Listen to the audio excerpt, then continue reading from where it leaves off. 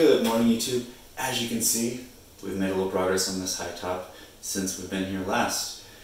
A couple nights ago, we finally broke loose all like 40 screws and got the high top off. It weighs a ton, probably 200 pounds, I don't know. Took 3 of us to get it off safely, and now it's taking up an entire side of my garage. But that means the high top is now a no top, sweet sunroof bus that now fits in the garage. So the next steps are getting rid of this mess of a paint job, and then we'll start welding. But on today's video, we're going to focus mostly on taking off some of the hardware as well as grinding down to some decent paint and metal. So keep watching and enjoy.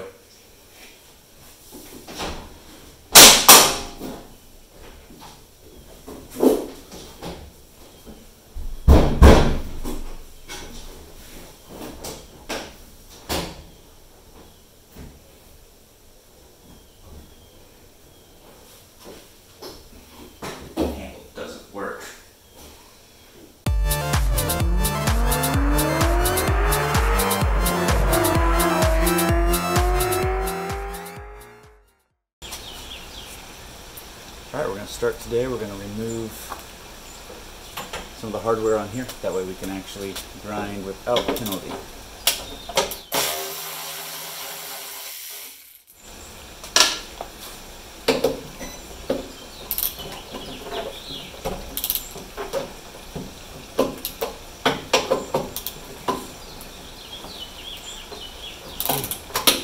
And they both stripped, of course.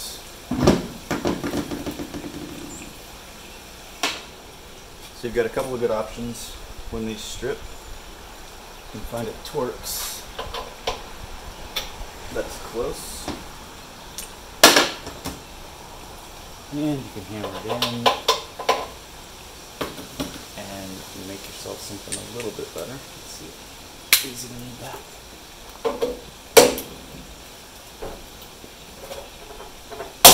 There we go. That was a 6mm Allen. We threw a TX40 Torx at it, and hopefully we'll lucky here. Ooh, not good. Not good.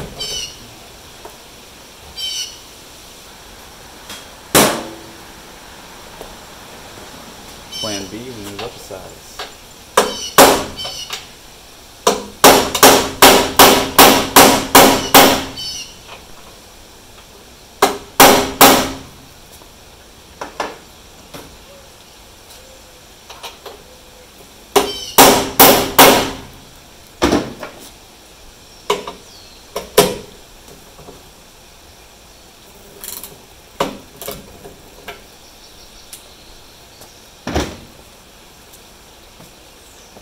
Plan C, we use my favorite tool. I don't even know what this is called.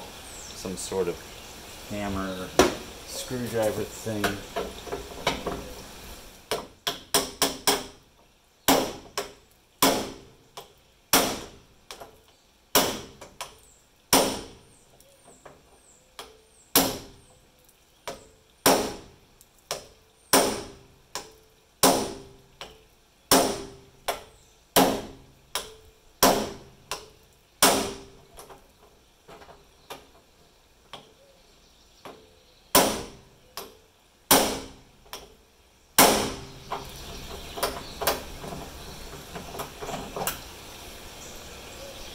And it's not looking like this is going to work. I think we're going to have to drill this one out later.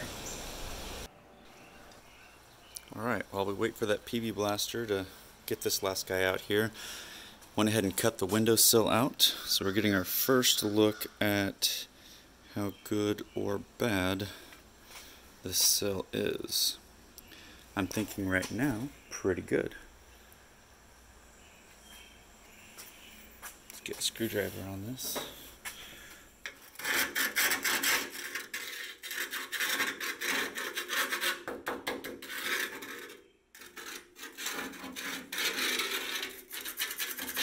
Pretty solid. I'm going to throw a flap disc on it and see what it looks like.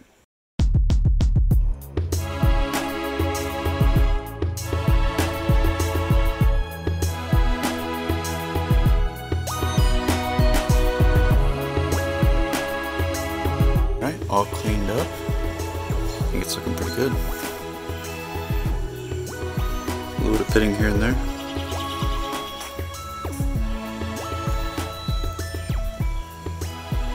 These bottom corners are usually where it gets it worst. Both of these look pretty good. Good morning again. Been working on the bus for a few days, kind of off and on since we've been last. I'll give you a little tour of what we've done so far. Alright, we've taken out most of the glass.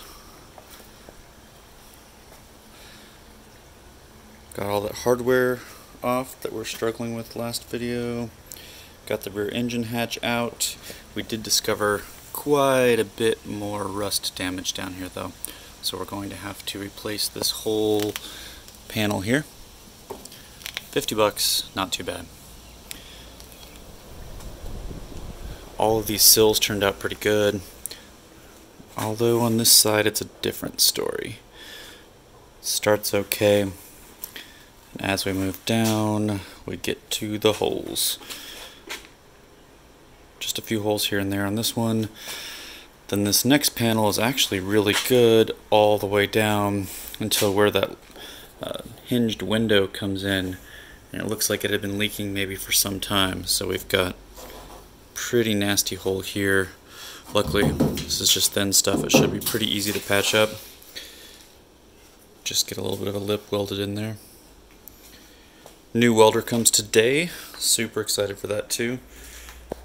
Gonna go get some new gas bottles and be ready to start kind of putting this thing back together in a few places. Taking the whole day off work today so I can actually spend it out here on the bus. And so we'll do a little bit of time lapse of where I'm at. Hopefully do some sanding, hopefully get some more metal exposed. We got the primer and the gross spray paint off this side, which is just great. You end up with a whole layer of spray paint to take off, then a layer of sprayed primer to take off, just to get down to the actual Casson red paint. And gotten a lot of it down to there. We don't have to take all these panels down to bare metal, but these ones we're going to do a lot of work on. I want to skim coat them all so they turn out really nice. I was able to do a little bit more research on this bus, and I was able to find out it is Casson red with the, I think it's called like white beige or light beige, something like that, two-tone top. So that's kind of fueled our color decision a little bit towards the red side. I've got paint chips coming from eBay on the actual Casson red, so we can see what it looked like new and see if that's the color we want to go, or do we want to veer towards something a little bit more red like a Montana red, or one of the other 900 VW reds. So with that, I'll set up a time lapse here and hopefully show some killer progress today.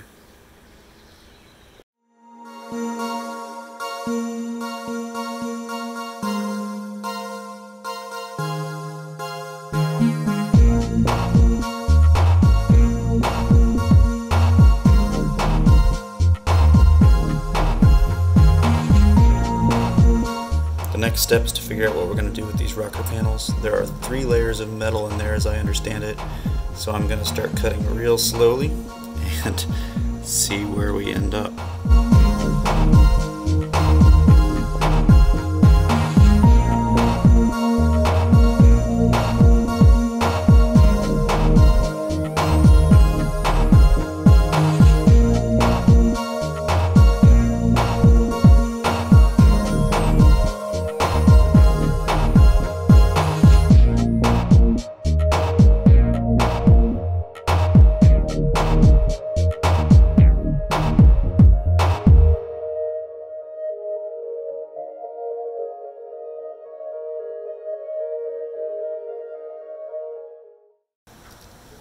Alright, I think that actually went better than I expected. I'll be able to cut this whole panel out here. The factory panel has a little bit of a lip on it, and that's where the seal for the door kind of tucks in. So I'll probably have to use a little bit of silicone to stick in the seal a little bit.